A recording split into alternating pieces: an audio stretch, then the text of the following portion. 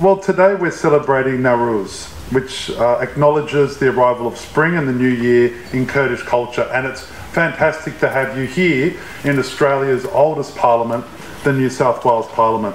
I want to acknowledge Stephen Bali, the member for Blacktown. Of course, his electorate is home to a large Kurdish community. I want to send my appreciation to him for co-hosting this evening. Jenny Leong, the member for Newtown's here. I know that Dr. Joe McGurr, the member for Wagga Wagga, is here. Edmund Attila from Mount Druitt. Paul Lynch here, the member for Liverpool. The Reverend Fred Nile is here. I also know we have another Reverend here, Reverend Bill Cruz, a great friend of the Kurdish community. And attending on her way is Wendy Lindsay, the member for East Hills. I also will be acknowledging several of the leaders of the Kurdish community as we go throughout this evening. The wonderful thing about Newroz is that it comes with so many fantastic traditions.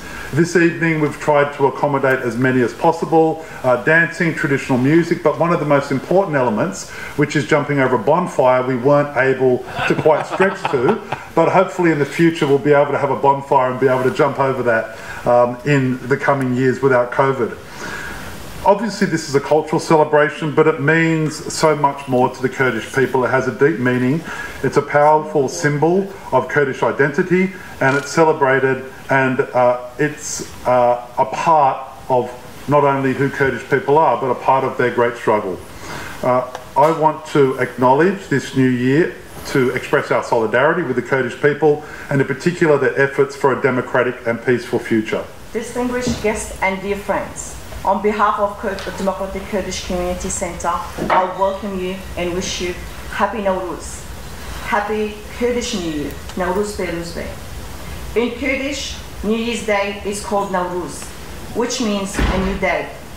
Newroz has been celebrated by Kurds for at least 2,500 years. On the eve of Newroz, which is this Sunday, we light bonfires. These fires symbolize the passing of the dark season, winter, and the arrival of spring, the season of light.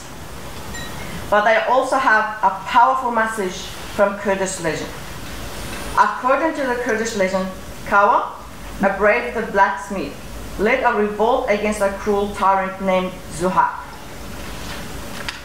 Zuhak was so cruel, he demanded 2 human sacrifices every day. But Kawa led an uprising that overthrew the tyrants. To announce the death of the tyrant, bonfires were lit on hillsides throughout Kurdistan, and our ancestors came out to celebrate. Sadly, today the Kurdish people, who are still denying our own country, still face repression from tyrants who not only deny us freedom, but even try to extinguish our culture and identity. They have tried to ban us from speaking our own language. They have even tried to stop us celebrating Newroz. So when we celebrate Newroz, we are once again defining the tyrants and standing up for our rights. This is why we are so happy and grateful to have you with us today to celebrate Newroz. Thank you all so much for your friendship and solidarity. A special thank you to Mr. Jamie Parker and Mr. Stephen Bali for hosting this event. Please enjoy the music and refreshment. Newroz Peruz Bey. Thank you.